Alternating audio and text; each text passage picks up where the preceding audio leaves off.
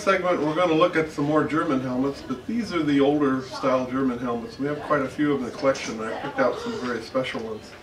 This first one I'd like to show you is from the late 1700s, made out of metal. This was very popular in that era. Didn't have to worry about electrical lines coming down on top of you, and it was these helmets were made by a company in Austria, and they made a lot of brass fire helmets. The these were very popular in Germany at the time. This one is from the late 1800s, and it's you'll see this on several of them. This one happens to be an officer's helmet, and you can tell it's an officer's helmet by the rosetta around here on both sides. Not similar to our captains wearing red. This probably would have been a captain or a lieutenant. And on the front of this thing, it has the insignia of the town, and I'm not sure what town this came from, but it's a lion, and it has the inscription on this, and you'll see this on a few of the other ones. It says, Gott zu dem Nachtigen Zweir. And I've asked several of my German fireman friends what that means, and the closest thing they can come to it is, got to go to nearest emergency, or God is watching out for you, or whatever. We never have been able to find out exactly what the exact meaning of that is, but it's Gott zu dem Nachtigen Zweir. And anybody knows that, you might want to write it in and tell us what that actually means. This is another one from that era. A little fancier, probably a small little fire department. This again was a firefighter's helmet because they painted the whole thing black. Has a very nice insignia on the front. The two firemen's axes. This was very popular in Germany at the time. This is from probably 1890s, 1900. And this one is a really unique one. This is from 1880. And this is from Munich, Germany. And a friend of mine in Germany sent this to me.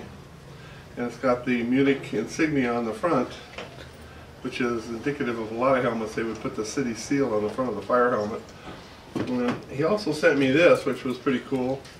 It's a bugle, and in that era, in order to let the people on the fire know that they had something going on, such as evacuate the building, or we have a problem happening, or the fire's out and we can pick everything up, they would have one bugler assigned to the officer in charge, and he would blow this bugle a certain tone, similar to our military, and there was different tones meant different things, different notes meant different things. And that's when the people would react to this, and it was easier than yelling and screaming on the fire ground.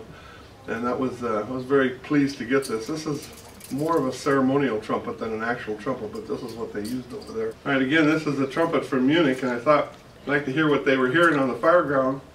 You have to remember, I played the trumpet from the 4th grade till I went to fire service in 1963, and I was 3 years with the U.S. Army Band in San Pedro, trained to kill. Hold on.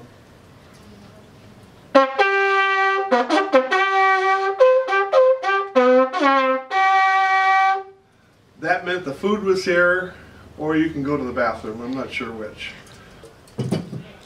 This one is from 1900, and it's very unique because it's got this ball on the top and the insignia in the middle.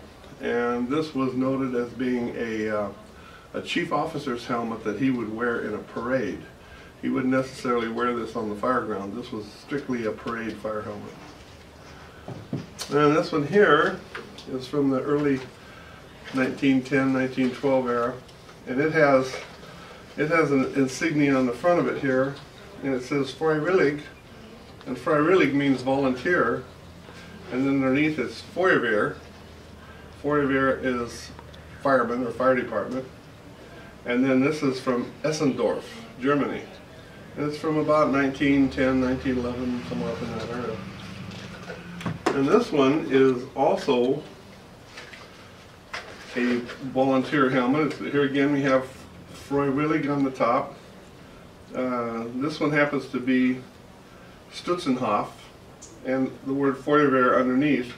But this happens to be an officer's helmet, and you can tell the difference between the two because one has much more regalia on it than the other one does. And so this was also from the early 1905, 19 era, up in there. This one here I know where this came from because I got this. This is one of the first helmets that we ever got in the museum from Germany, and it was actually used in Berlin, Germany in 1905, and I was very pleased to get this.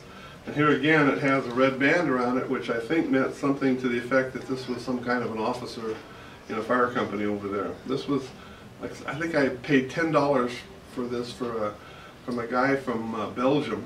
He sold me 3 helmets. He sold me a French helmet, a German helmet, and an old British helmet. And this is a kind of a special helmet in the collection, but he told me that it came from Berlin in 1905. And this is a kind of unique helmet. This is, again, from Germany, but it has a totally different kind of a top on it. But it does have the regalia along the sides, which when it was put up there, looking at it from the side could very well have meant that this was an officer.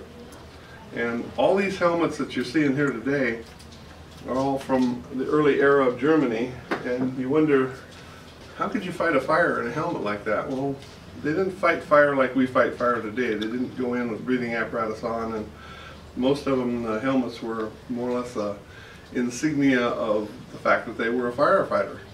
And so we see those all through this era. And so we're going to go to another country in the next segment. So we thank you for coming.